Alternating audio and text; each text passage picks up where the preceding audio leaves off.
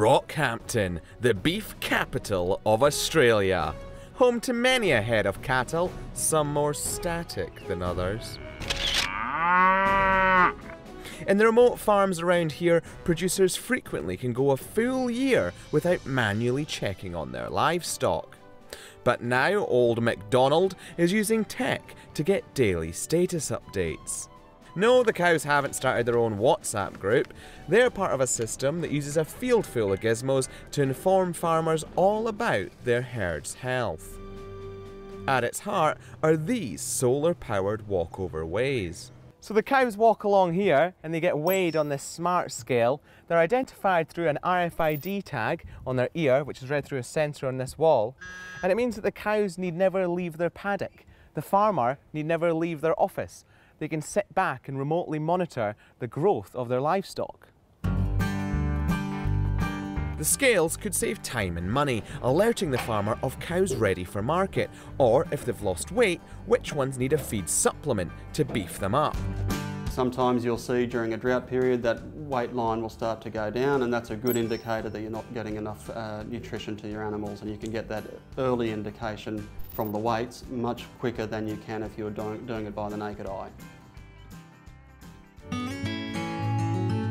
20% of the calves don't turn up at weaning, and there's a whole range of different causes. It might be disease, it might be wild dog attack, but we don't actually understand that. So we're using the calf alert device as a research tool, and so that goes into the back end of the cow and sits there quite happily until that cow's about to calve, and as that calf is pushed out the back, this thing pops out and hits the ground, and then the radio signal being transmitted out of that is picked up by some antennas that are placed around the paddock and tells us that, you know, that cow's actually had that calf.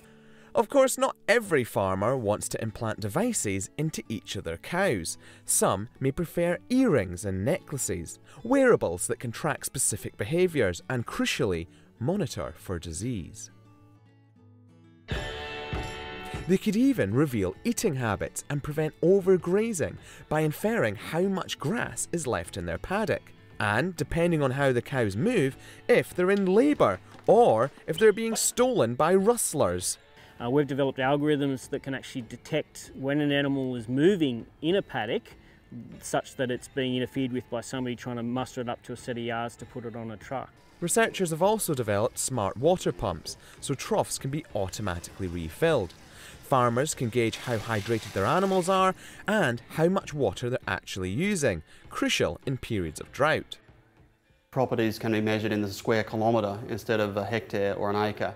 So we're dealing with thousands of animals spread over very large landscapes, and so you could be driving for hours every day just to check on whether there's water in a trough, whether the fences are broken, and may not even see an animal during that time.